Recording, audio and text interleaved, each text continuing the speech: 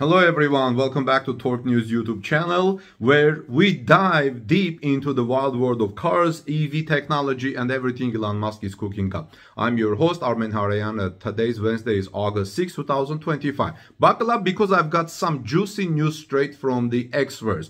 Tesla is gearing up to roll out over 100 plus autonomous Model Y vehicles for a ride-hailing service in San Francisco Bay Area. But here's the twist. There is a catch. Let's break it down, chat about some reactions from X crowd, and speculate on what this means for the future, and let's dive in. So picture this. You are in the San Francisco Bay Area. You whip out your phone and bam, you can request a ride in a Tesla Model Y that's driving itself.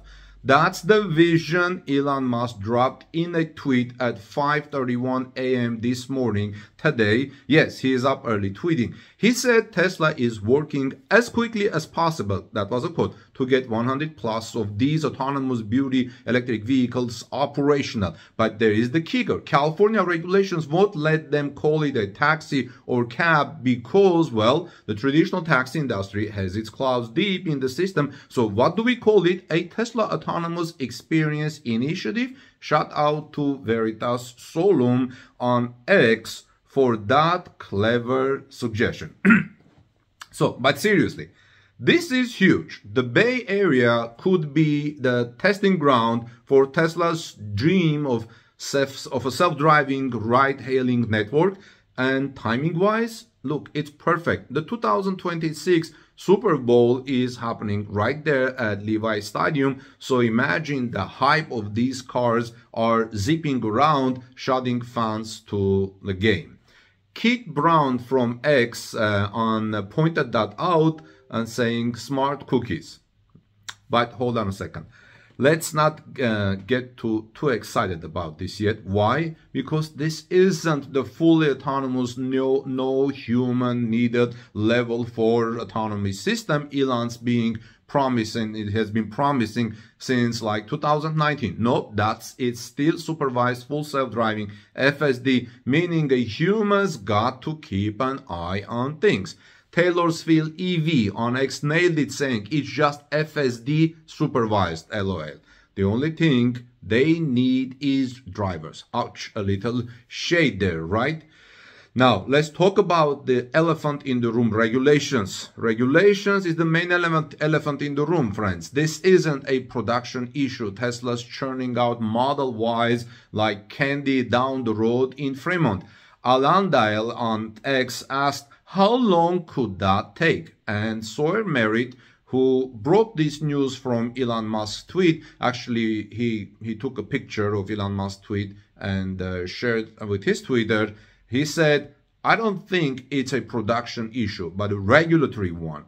And he's spot on. The California DMV and Public Utilities Commission have Tesla jumping through hoops. Waymo's already got 300-400 driverless cars on the road with proper permits, while Tesla's still waiting for the green light to go fully autonomous.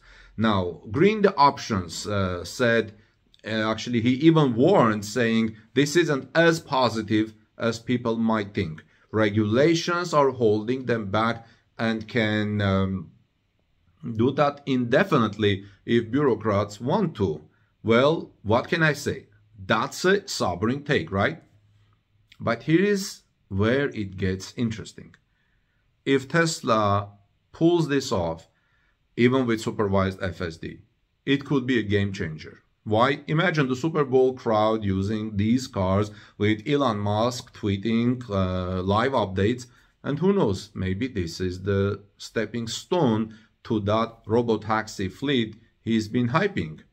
Dajit Gov on Tesla also actually on X also shared some cool pictures of Model Y near Levi Stadium, saying looks ready for the spotlight.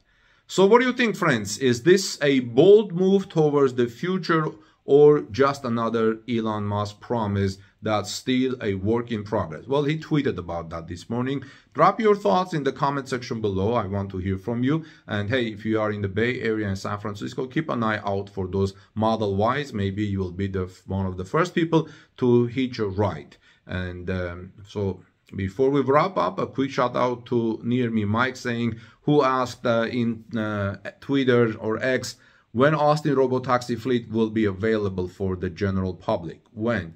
That's a good question. Texas has loose regulations, so maybe we'll see action there sooner. And shout out to Impart on X, who said this will be a good start. And I personally agree with that. It's a start, but the real test is getting past those regulations.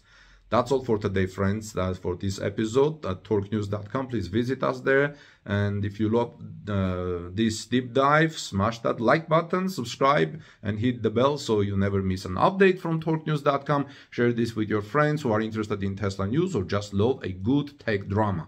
Until then, stay curious, and I'll catch you in the next one. God bless you, everyone. I'll see you soon in our next report.